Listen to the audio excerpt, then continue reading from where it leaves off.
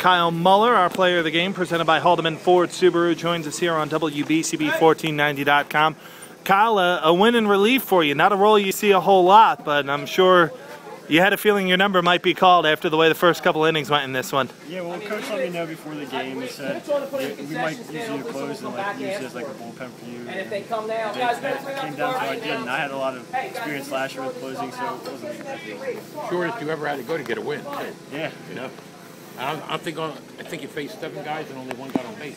Yeah, well, you look real determined. The kid that got on base I played with, Tom McCarthy, and he was right down a lot.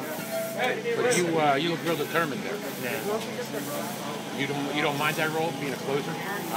Whatever they need me, I'm good.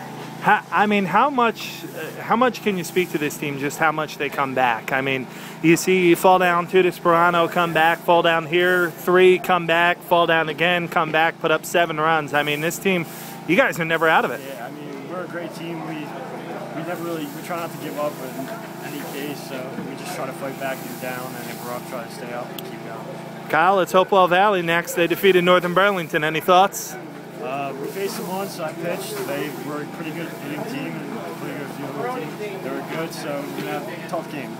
All right, Kyle. Well, congratulations on your efforts. For your efforts today, you're going to get a couple of free wings from Wings to Go and also some free hot dogs from Captain Paul. So congratulations on a great effort.